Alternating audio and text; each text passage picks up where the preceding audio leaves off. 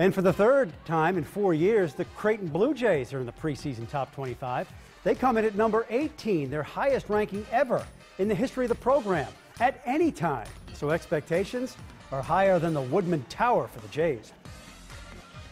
I think the great thing of making the Sweet 16 last year is it made us really hungry. I can tell you from a coaching staff perspective, we want to go further. So now it's, what do we need to do to make the Elite Eight, the Final Four, and that expectation is there, and that's how tradition is established. It's awesome that we're ranked that, but that was like last year's team, and we're ready to make even bigger difference this year.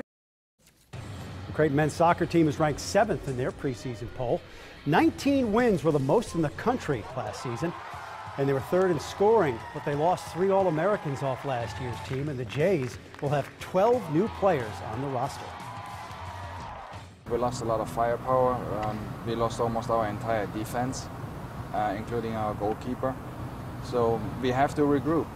It's definitely something where now other players have to step up to the plate, returning players, including the incoming players. We have some talent, so that's good. We're confident with the 12 guys we brought in. We're confident that the new guys will step in, and the core group that we've got will step into roles that seniors played last year. So the expectations really aren't going to change with us. And this just in, we found out that Terrence Crawford will not be Manny Pacquiao's next opponent. Terrence is still going to be looking for another opponent. He hopes to get back in the ring in November. If you'd like more, go to OmahaSportsInsider.com, powered by KMTV3 and AM 590 ESPN.